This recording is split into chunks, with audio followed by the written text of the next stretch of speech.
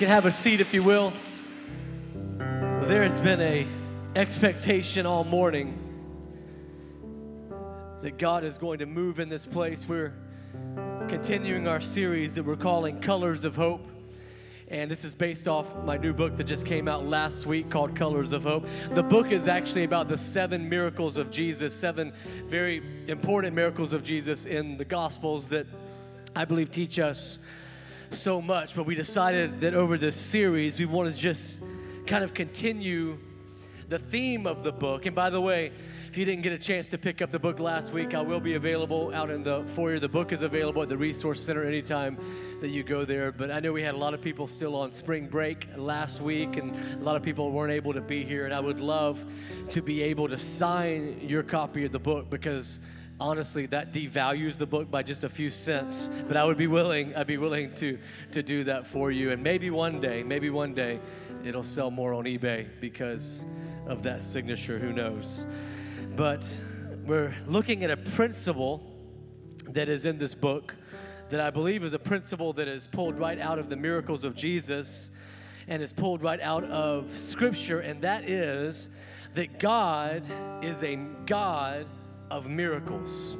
And I believe, honestly, we have to say, to really proclaim it, that God is still a God of miracles. Because I believe that most of you that are here, there's some of you maybe that are still on the outside looking in, that are still going, I don't know if I know about this God thing. I don't know if I know about Jesus and all this stuff, but I want to check it out. And if that's you, by the way, you're so brave, you're so courageous to step into this atmosphere and to be someone who's just checking that out. And so thank you for being here. But I think for a large majority of us, we believe that God is a God of miracles in the Bible, that God is a God of miracles in the past.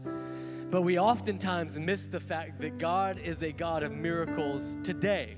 Like that He's a God of the miracle that you brought in here. I believe that every single person that is in this room has a miracle. And we discount what a miracle is because we're so used to thinking that we bring things into our life. We blame ourselves we celebrate ourselves when good things come into our lives, which also means we have to blame ourselves when bad things come into our lives often. And so we're so used to the natural that we can kind of miss the supernatural. And so what we want to do over this series is really just look at the fact that God is still wanting to do a miracle in you. Maybe it's a small miracle that He needs to work something out in your life. Maybe it's a miracle you've been praying for a long time and it would take a moving of God. Or maybe for you, it's the last resort. Like you need God to show up and to show off in your life because there's some major things that need to be accomplished through His presence. And I believe that as we study the miracles of the Bible, they are a sign pointing us to where the principles of how miracles come into our lives. And they're a sign pointing us towards gathering our own miracles. And so God is a God of miracles. And I hope you expect for Him to do something in your life today. I hope you're on a journey towards where He wants you to be. And I want us to look at, again, the book of Kings. We're going to be in 2 Kings this week. We were in 1 Kings last week. We're going to jump over to 2 Kings this week, chapter 2, verses 19 through 22. 2 Kings, chapter 2, verses 19 through 22. The scripture will be on your side screens if you don't have the Bible right in front of you or don't have your app up. 2 Kings chapter 2, verse 19 through 22. It says, one day the leaders of the town of Jericho visited Elisha. Now remember last week we looked at a miracle in the book of 1 Kings, and we looked at a miracle from this man named Elijah. Say, Jah. But this week, we're going to study a little bit of Elisha. And I have to tell you, I just want to be honest. I'm always an honest pastor. I hope that you're able to kind of journey with God better because I share with you some of my difficulties along the way and share with you some of the things I struggle with. But I'll have to be honest. There was the first few years of following after Jesus, I didn't know that these were two different guys. Like, I just thought when people talked about Elijah, Elisha, they were just mixing up things. I mean, I get words wrong sometimes. I figured they didn't know how to pronounce them. And then one day, I kind of figured out they were two guys. And so I went and had to read a little bit more in 1 Kings and 2 Kings, because let's just be honest, those aren't the first two books of the Bible you usually go and read when you get excited about God. And so I went and tracked down 1 Kings and 2 Kings. Probably didn't even know they were two two of those actually, and then went and found that there is an Elisha and an Elijah. And so I figured out that these guys are like the ultimate tag team, Old Testament tag team prophets. And in fact, this week we're going to see Elisha get the tag, and he's going to come into the match as the prophet to come in and fight for the presence of God to be in front of the people so that they can have the faith to see a miracle right before their eyes. And that's what the presence of God was brought in by the prophet. Now we have access to the presence of God, not through a prophet or preacher, but through the Holy Spirit who is here with us right now. But the presence of God was brought in by Elisha. And at this point in the story, where we find him, he is barely getting his feet wet as a prophet. He's barely, doesn't even know what's going on. But the thing with Elisha that we have different than Elijah is we actually know a little bit more about Elisha. Remember last week with Elijah, it was like he was, boom, right on the scene. We didn't know where he came from. We didn't know what was going on. But Elisha, we get to know a little bit more of his story. And I think that will help us, if we know a little bit of his story, to set up why God was able to usher in miracles on his behalf for others and through him and for him. And so let's kind of look at that. Elijah has just gone up to heaven. And by the way, Elijah didn't even die. Like he just went like Star Trek, Scotty beam me up, boom, teleported right to heaven. No sickness, no illness, just boom, he's gone. Can somebody say hashtag life goals? Like that would be awesome. Like to not have to go through what we have to go through with death, and Elijah just goes up and he's there. But now Elisha is brought kind of to the front of the scene, to the forefront, because Elijah has gone to heaven, and he is brand new, and he is still green, but we see something is that he is trained, he's been trained, because he has been prepared. And so I think that this teaches us a little bit about the nature of God. When God has a purpose for you, when he has something that he really wants you to go and do, when he wants you to be a part of a miracle, when he is pushing you out into the front lines of the miracle and to bring and usher in the presence of God into people's lives, what we can see through Elisha is that he has prepared you for what he has for you. In fact, if God has pushed you out there, if God's got you out there, you may think that you're not ready yet. But God is showing us that you are indeed ready, because what God has purposed you for, he has already prepared you for. Like he's already done the work in your life to prepare you for everything that you need to do what God wants to do in your life. So you may feel too young. That may be you. You may be like, I'm just too young. There's no way God can really work through me, and I've got too much to learn. I didn't know till just now. You may be saying that there was an Elisha and an Elijah or a 1st and 2nd Kings. So I'm just too young, you might say. You might say, man, you don't know me. My past is just too much. Like I just took it too far. I know God has forgiven me, but I don't think God's going to be using me. I don't think he is going to be using me in that way. And whatever your excuse is, I could name excuse after excuse after excuse, and I may not hit yours. But all of us at some deep corridor of our soul, we have this excuse that says why we can't be used the way that God. We have this excuse that says we're not ready. We're just not ready. But can I just tell you that the scripture here is telling you that you're already? Because it's telling us that God is already. So if God is already, like he's already. In fact, say that to yourself. Say, I am already. Like I'm ready. Like I've got everything that I need. Why? Not because you're anything. We're nothing. Like we don't have it together. You don't have it together. You barely got here on time this morning, much less ushering in the presence of God in a miracle. Like I'm not saying you're all ready. I'm saying the God whom you serve and who is preparing you has always been already. He's always been on time, and he is here. And so he's got a purpose for you, and you were already all ready. Let me show you where this comes from in the story of Elisha. Look back, if you will, just a few pages back in Scripture, but a whole book. 1 Kings 19, verse 19 is where Elijah tags Elisha and is like, all right, this is yours now. You've got to usher in the presence of God. This is for you now. And so it says in verse 19 of 1 Kings chapter 19, so Elijah, that's the older guy, went out and found Elisha. Now, I don't understand this altogether, because one time I had some friends, and when I first met them, I found out, he introduced himself to me, and he said that his name is Terry. And I said, great, this is awesome. He actually served on a team with me at Seacoast Church. And so I was like, man, it's great to meet you, Terry. You're awesome. Can I meet your wife? Yeah, she's right over here. Here she is. And she said, hello, my name is Terry. I was like, wait a minute. What'd you say your name was? Terry. Your name? Terry. All right. With an I? No, with a Y. With a Y too? With a Y too. So you got the same name. So that's cool. They're great people. They're awesome. They're unbelievable. They named both of their daughters Terry. No, they didn't. I'm just joking. But they're great. They're awesome. They're good people. But I'm just thinking, they meet each other. I don't know. Was it at church? Was it a Tuesday at the club? I don't know. I don't know when it was. But they met each other. They met each other, right? And so they're there, and they walk up, and he is attracted to her. And so he says, I'm going to go find out who this woman is. And he says, hello, my name is Terry. What's your name? She says, my name is Terry. I think at that point, probably I go, oh, it's good to meet you. That's very good.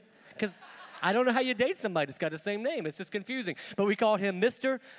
We called him Mr., and they are the best people in the world. But I just don't know why Elijah didn't go, God, it's going to be confusing to people one day. If I go find Elisha, can I go find a Bendigo or a Subago or a Dorito? Can I go find somebody that's got just a little bit different name? Because this is confusing for me, honestly, and I know these people can't handle it. But anyway, his name is Elisha. So Elijah went and found Elisha, son of Shaphat, and listen to this, plowing. He's plowing. Everybody say plowing. Plowing, because I want you to get that. Plowing is a great indicator of your future harvest. No plow, no harvest. Like if you don't take the time to break up the ground, the sometimes very hardened ground, the sometimes not ready to produce anything. If you don't take the time to plow, there never will be fruit. And so I've said this before, but I do it all the time. I get discouraged at God for the fruit that is not growing on the tree that is not there because I never planted the seed, and I never planted the seed because I wasn't willing to do the work to plow. And so sometimes you got to plow, right? I mean, you got to plow to be the husband you want to be. There are so many times in my life where I go, I'm not where I want to be. I'm not the husband I want to be. I'm not the dad that I want to be. I'm not where I want to be. And you've got to plow to be able to be who it is that God wants you to be, because I told you several weeks ago, there is a seed already inside of us that God says it's a small seed. It's not much there, but if you'll offer it to me, it's big enough to move mountains. Like you have got it in you to do whatever God is calling you to do, but if you never plant the seed, or if you throw the seed on the hardened ground and don't take time to plow the seed, you'll never be who God wants you to do. So you get to a place in life and you're like, I don't know why nothing's growing. I don't know why there's not anything there. There's no fruit in my marriage. I don't know why they don't respect me at work. I don't know why they don't think I'm a hard worker. Have you plowed? Have you plowed the ground? Elisha is there, and he is plowing. I think about my staff. You know what impressed me about Jonna Eiler? I mean, she's up here. There is power. Like she's getting it, right? You can find talent. You can always find talent, but you can't always find grit. And what impressed me about Jonna is that when she started singing for us, like everybody does, she just started singing kind of in the background. And we knew she had it. Like her audition, we were like, what? She got it. But she was in the background. And then just singing in the background, she started showing up beforehand to set up chairs over at Whitesville Elementary. And she started helping set up chairs and setting up the stage. And then she was staying late. And then she was showing up to practice every Thursday night like our band does. And they put in hours and hours. And she was obviously practicing before she came in. And so she was working. She was plowing before she was ever paid to be here. See, before she was on staff here, she was plowing out in the field field saying, I gotta work this. I gotta get better. I'm gonna work hard because I believe in the vision and the mission of this church. And so she was plowing. And so when we went to go hire somebody to do some work, we said, how about her? Because she's been plowing already. She's already been working. You know what impressed me about my assistant, Megan, is that my wife, Connie, came home and she said, hey, she's plowing dirt, like hard soil in a new ministry we're calling Sisterhood, and she's plowing stuff, and she's showing up early, and she's staying late, and she's working, and she's doing ministry, and she's plowing before she was paid. See, there are lots of people that do things for you when you will pay them to do them for you, but there's other people who plow, and they're working hard before they're ever paid, and so she was out there working and plowing. You know why Alex Postajnik gets to lead our student ministry? Alex, we had 127 people, I think Wednesday night, or not people, wait a minute. We had 127 students, 150-something or 60-something people Wednesday night. The other day I was talking with a pastor about that and telling him that our youth ministry is just, it's amazing. It's blowing up. If your students aren't there, you need to get them there. If you're like, man, my student just won't go, can I just tell you, you are still the mama and you are still the daddy. So they can go if they will go, right? They will go. Anyway, that's a whole nother sermon. And so, you need to get them there, because I promise you, once you get them there, they'll be going, I want to go back. I want to go back because God's showing up, and it's amazing. But I was talking to another pastor about that the other day, and he said, man, what is going on? I'm seeing the stuff on Instagram. I'm seeing the post about your church, but your youth ministry, what is happening? I was like, oh, man, it's our leadership. I was like, we've got an incredible leader. And they're like, oh, man, so was it hiring? Like, was it adding a full-time person? Was that what did it? And I was like, he's not full-time. I was like, he still goes to school most of the time, works at a hotel some of the other time, and we pay him to be here a few hours, but he's here a lot more hours because he's got grit, because he's willing to work. He's out with the plow going, I'm going to plow up some ground.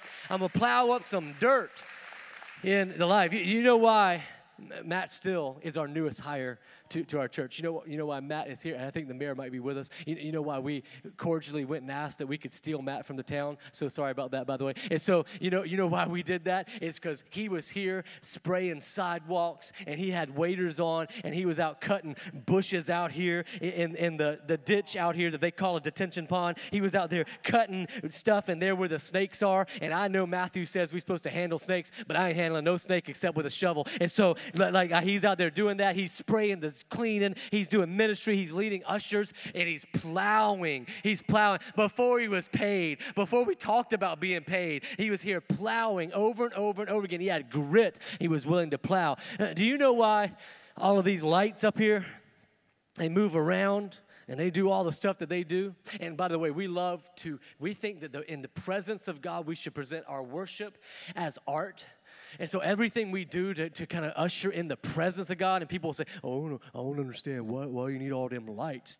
Does God need all them lights? Have you ever read how God instructed to build Solomon's temple, that there was 200 pomegranates carved on the top of these columns that nobody would see, and there was these ornate bowls and ornate fixtures all throughout, because God loves art. He loves when you make art out of your life, by the way. He loves the masterpiece that you can become when you will allow him to paint on a canvas of pain with colors of hope. He loves that.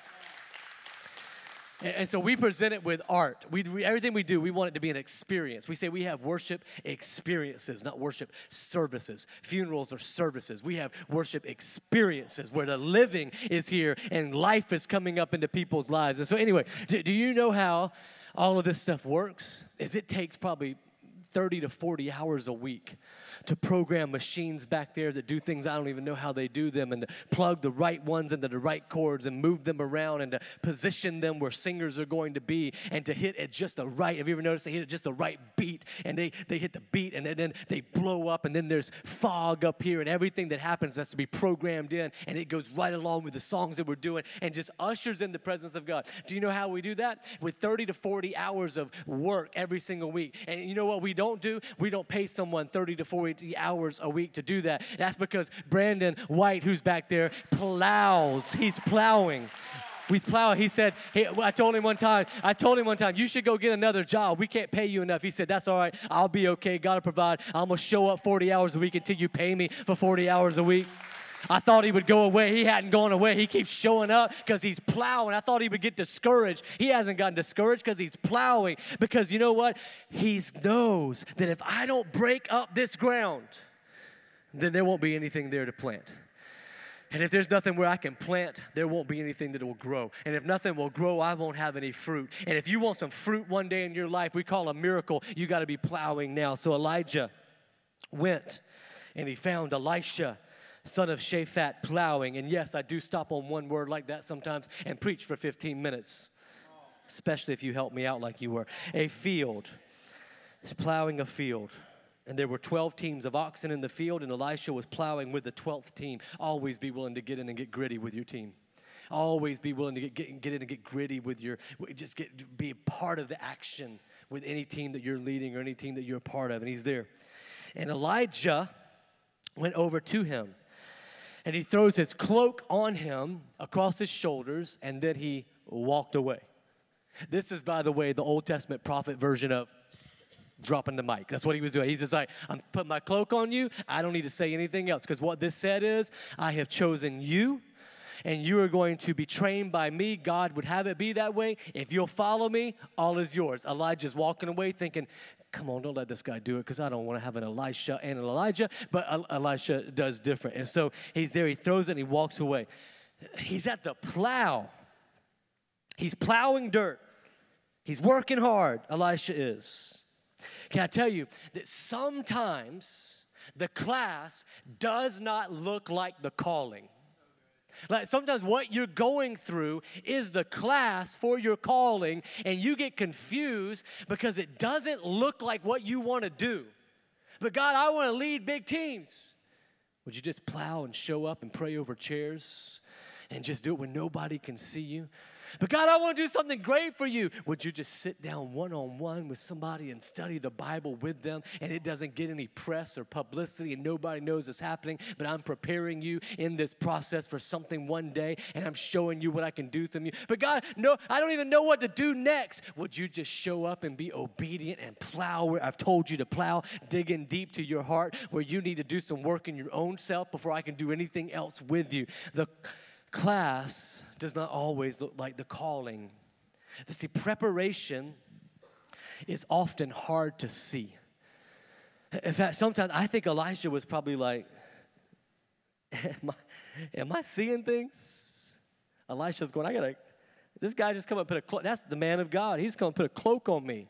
But I'm out in the manure in the mud. I'm out here plowing. That doesn't look like training for a prophet. That doesn't look like training for a preacher. He's not preaching. He's just plowing. Do you know that sometimes your plowing is your greatest preaching, by the way?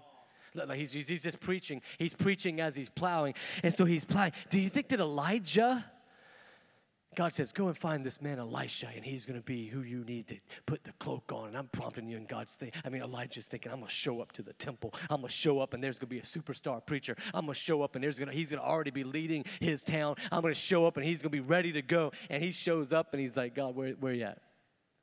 He's right over there. See the 12 teams? See the 12 teams? He's in one of those teams. Wait a minute. He's leading it, so he's over here supervising? He's over, no. He's in there plowing. He's got dirt. He's the one with a lot of dirt on his feet. He's the one with a lot of dirt on his hands because he's getting in the grind. He's getting in the grit. And so that's him. And he said, am I seeing things? Do you know that when you look at yourself and you don't see the potential that is there to carry out the purpose that God has for you, that sometimes you feel like, am I seeing things? Every single time, I stand right over here in this corner and glance out at 4 services filling up at this church. I go, God, are you seeing things? Because surely you don't think I can lead this. God, are you seeing things? Because surely you don't think this is me. And for you in your life, there may be something, that miracle that God has called you to usher in, and you may be thinking, am I seeing things? Am I seeing things? In fact, that's my sermon title this weekend is, Am I Seeing Things? Because sometimes there's something that God wants you to see that you can't see. It's in the heavenlies, and he's got to give you a picture of it. Sometimes what you can see is not exactly what's there because God's got other plans. And can I tell you that preparation is very difficult to see sometimes? Preparation looks a lot like in your life, and maybe in this season of preparation you're going through this, but preparation can look a lot like offense. Do you know that every time you are offended, it is God preparing you to be someone who doesn't get offended? Like every time that you have the opportunity to take offense, that God is going, will you plow up a little bit deeper?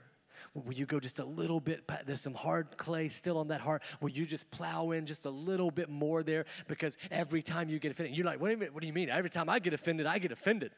Like I'm offended right now, you might say.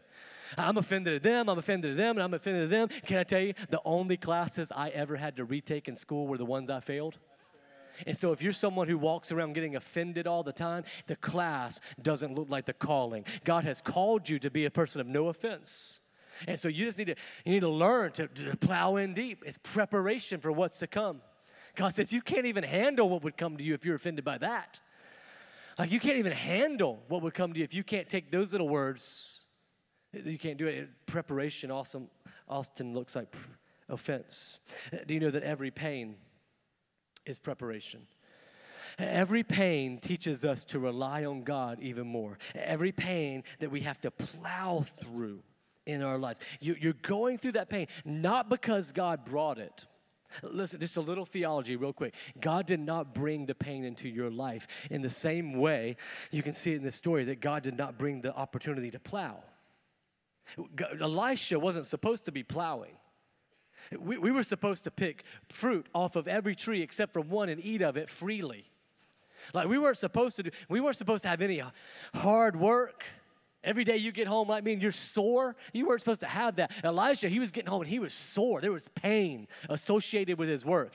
And the work was associated with sin. The ground was hard and not fertile naturally by itself without plowing it, planting a seed and letting it grow because of sin. But God didn't make the sin happen, but God used the pain in Elisha's life to be a preparation for him for the purpose and the calling that he had for his life. And I'm going to tell you right now, God is going to use the pain that you've gone through and are going through for preparation for the calling that he has for your life. So what if we could just see the plow as a part of the process? That we get to see the work as a part of the process. We got to plow past the hard stuff to get to the holy stuff. We've got to plow past the hard parts of life to get to the hope, because the hope is it's deep soil. It's deep soil in our souls. And so I love this. I mentioned it earlier, but before Elisha was able to participate in a miracle, he had to plow through the manure. Sometimes you're going to have to go through some stuff in your life, okay? Sometimes there's just some stuff you're going to have to work through to get down to the area where the seed will grow. And most of the time, can I tell you from my experience, most of the time it's not somebody else's stuff. It's yours. It's yours. It's not somebody else's fault. It's mine. Like I'm having to plow into some deep areas of my life, but because of my mistakes and because of my disobedience. And you're going to be the same way where you go, I gotta get deeper. I got to get deeper. I can't just let that come out of me. I can't just let that be inside of me. I've got to get that out because God's got something he wants to do in me. Elisha left the oxen standing there, ran after Elijah. He got it. And he said to him, first, can you let me go kiss my father and my mother goodbye? And then I will go with you. In other words, hey, I'm ready to go. Let's just do this. And Elijah replied, go on back, but think about what I have done to you. So Elisha did go back. He did think, and he returned to his oxen. And after he gave thought to this opportunity, here's what he did. He slaughtered them. His livelihood, he slaughtered them. He used the wood from the plow to build a fire to roast their flesh. So he takes his oxen and he kills them. And then he's like, they're not dead enough. I want them to be dead. And so he takes them and he puts them on a fire and he roasts them. And look at this. He took the plow and he broke it up and he used it as a fire to build a fire. He burned away his living, his past, everything. He said, it is gone. And then he passed around the meat to the townspeople so that they would eat it. They would eat it. And so he said, I want it all gone. And they ate all. And they all ate, rather. Then he went with Elijah as his assistant. So it was a move of obedience that was burn the sails and the ships and leave it behind. Is a bold move of obedience. I want to tell you, a bold move of obedience always ushers in God's next miracle for you. It's a bold move of obedience that Elisha does here. And so that's just the way he rolls. So we get back to the story. So we're back now finally to 2 Kings chapter 2, verse 19 through 22, where we started, and then we learned a little bit about Elisha. One day, the leaders of the town, this is after Elijah has gone to be to heaven, and he's there. One day, the leaders of the town of Jericho visited Elisha. "We have a problem, my Lord," they told him. Don't you love it when people come to you and tell you, "We have a problem. We have a problem." Don't you love it when your child will come to you and they're like, "Mom, we got a problem. What is it?" I got a history project due tomorrow, and it's 9 o'clock at night, and it's due tomorrow, and I just saw that we got to have 3 library books, actually from the library, not on the interwebs. We got to have library books, and I'm in trouble. We got a problem. We got a problem, Mom. When did you find out about this project? 3 months ago. But we got a problem, Mom. We got a problem. Don't you know when somebody comes to you at work, they've created a mess, and then they come to you as the boss, and they go, "We got a problem. We got a problem." Or don't you love it when your boss creates a big mess and then comes to you and says, "We got a problem. We got a problem. We got a problem." They say, "We have a problem," they told him. So Elijah here, though, what we see is getting the chance to be a part of someone else's mess. And God will often use someone else's mess to allow us to be able to be a part of a miracle. See, if all we ever do is pray for our opportunity to be a part of a miracle to us, then we're missing out, because God is always wanting to be a miracle through us. Because when he's a miracle through us, he is to us and through us. And God is a proficient and productive God. And so he wants to work in you, but while he's working in you, he wants to work through you, so you're never too young. It's never too early in your walk. There's always someone who's slightly behind you. And so he says, I want you to be a miracle in someone else's life. Our prayer life will tell us, by the way, how serious we are about being a part of someone else's miracle. How much do we pray selfish prayers? How often do we pray, "God, let me be a miracle to someone else"? And if you represent Christ, if you've let people know I am a Christ follower, and you let people know, "Hey, would you come to church with me?" They will come to you with their problems. Now, it'll look different sometimes. Sometimes their problems will not look like they're coming to you with problems at all. Sometimes it'll be them just kind of coming to you and asking you for prayer. Do you know that we have an obligation as people who follow after Jesus, that when someone asks us to pray for them, that we should pray for them? It's the ushering in of a miracle. And for so long, I took that so flippantly. People would come and they would say, "Hey, would you pray for me on this?" I'd be like, "Sure, man, I'll pray for you. I'll remember that. It's awesome. I'll pray for you." And then I would never think about it again. I didn't mean to not think about it again, just like you wouldn't. But then life happens and things happen, and I would forget about it. I wouldn't remember to pray for them. And so I started this practice in my own life. And I'm like, hey, someone asks for prayer, I'm going to pray for them right then. Like right then. And so oftentimes if you ask me to pray, or you say, "Hey, this is going on in my life and something's happening in my life," I'm going to go, "Hey, can I pray for you?" And I'm going to pray for you right then. If there's some reason why I can't pray for you right then, I'm going to still pray for you right then. I'm just going to do it silently. I'm going to go, "All right, I'm going to pray for you." And then I'm going to pray just then, right then, because we have an obligation as people who usher in the presence of God to pray for people. When people share their needs, do you know they're not just sharing your needs with you because they're trying to complain? They're not trying to complain. It's a call and a cry for help in their lives. They came to you because they think something intuitively about you says you have answers to this problem. Like you walk around saying Jesus has changed your life, and they're going, "I really need a life change." And so they come to you with a complaint, or maybe they come to you to brag about what they did this weekend, or maybe they come to try to push you just a little bit on your push your buttons just to see if you'll get agitated. But what they're really saying is, "Hey, don't you say you have a better answer? Don't you say that you've got something else that works that you can do in my life?" How about when people hurt you? Do you know that some of you may be someone's miracle by simply offering them the all too often never offered gift of forgiveness and grace when it's not deserved?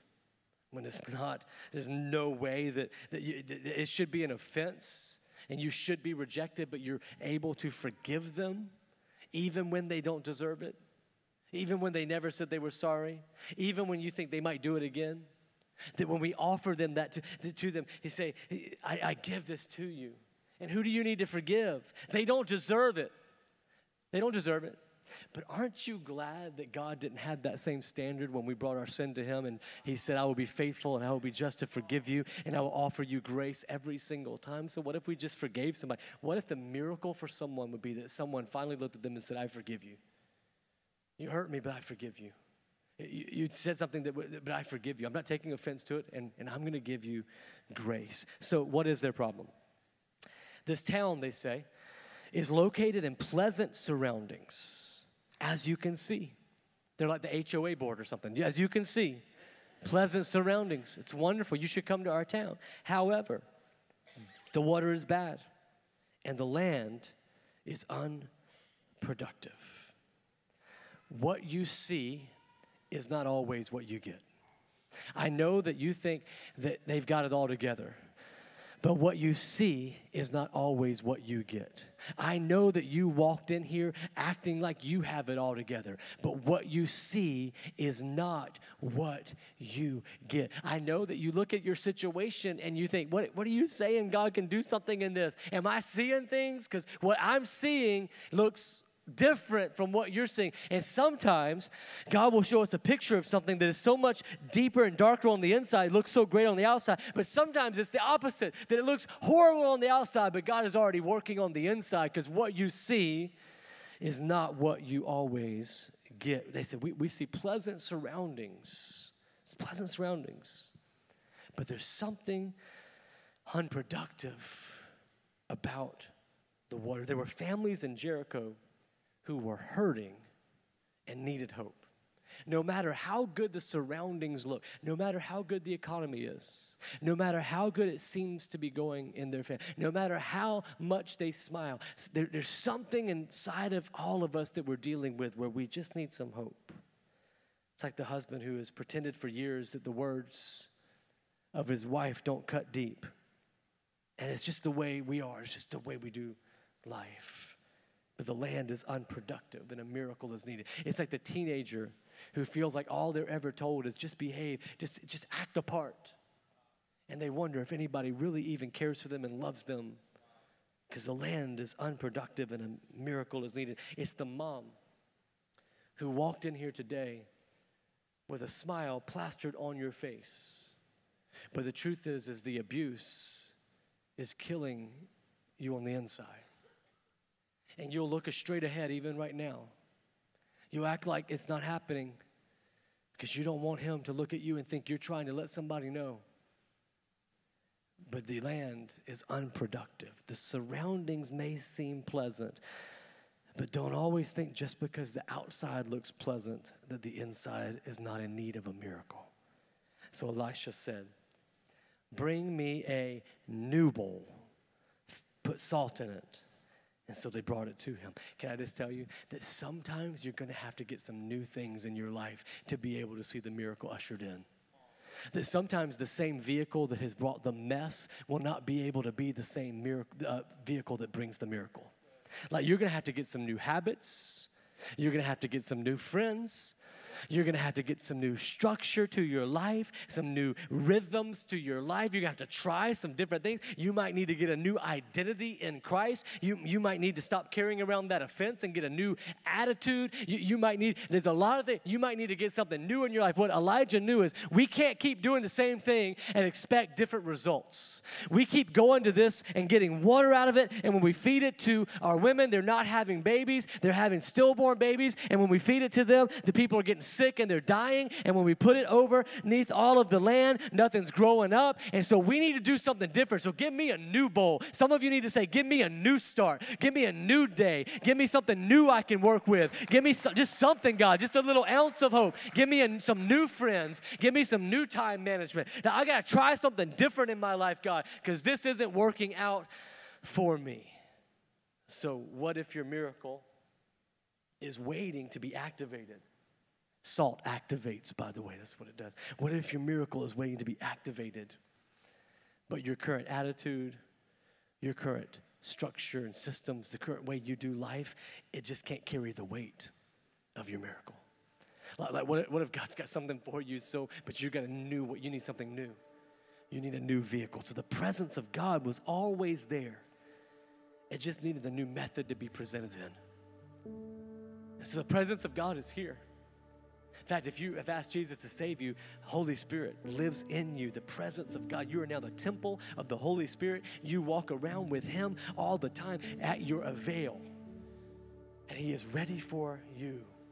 The presence of God was always there. It just needed a new method to be presented. Then look at this, verse 21. This is probably the most important part. Then he went out to the spring that supplied the town with water. He threw salt in it, and he said, "This is what the Lord says. I have purified this water. I will no longer cause death or infertility. And the water has remained pure ever since, just as Elisha said." He went to the source. Many of you have been praying for miracles to happen in your symptoms. Do you notice that Elisha did not go to the women and go, let's see what's wrong with these women. Why are they producing all of these stillborn children? Why are they not conceiving at all?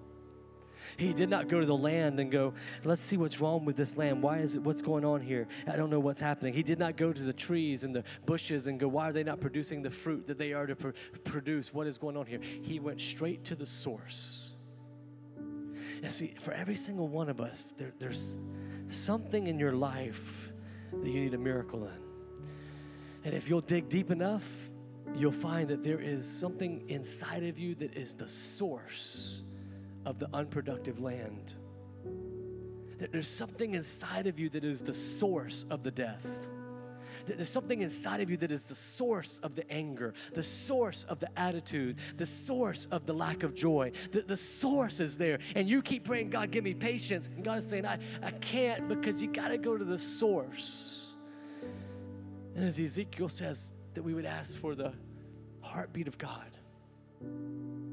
See, in my own life, I've found that I will often pray that God would give me a miracle of taking away my symptoms. God, help me not to be anxious. Take away my symptoms. God, help me not to speak out in anger to my children. Help me with the symptoms. God, help me to be a loving, better husband. Help me with the symptoms. God says, oh no, I want to get to the source. Because if I can fix the source, I can give you the faith to walk forward in your purpose, knowing that I have prepared you. So God says, would you plow some? Would you work some and help me get to the source? Would you be willing to be a part of someone else's miracle as well and sharing community? Would you let me bring something new to your life, something totally different that you've never had before? New way? Would you let me go after the source and not the symptoms? Will you allow God to get to the source of your life? God, we pray your Holy Spirit over this, all of us, God, that you would work in our lives, that you would begin the hard work of plowing up deep soil. That God, that we would ask that you would bring a fresh wind, a new thing. God, you said in your scripture, I am doing it. I'm doing a new thing. And so God, would you do a new thing in our lives? Would you help us to respond? Would you help us to be made more like you? In Jesus' name.